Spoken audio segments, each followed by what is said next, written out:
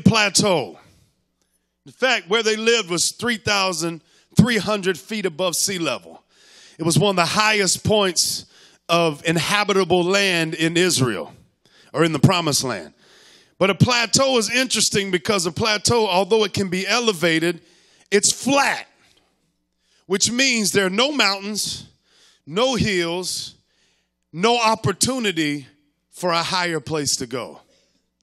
And you got to be real careful when you deal with people that have an elevated position, but they've plateaued.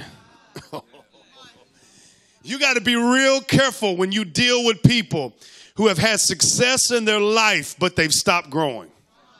You got to be real careful with people. And I'm going to tell you why. Because people who don't want to grow will try to pull on your resources. They'll try to pull on your ability. They'll try to use you because they've gone as far as they can go.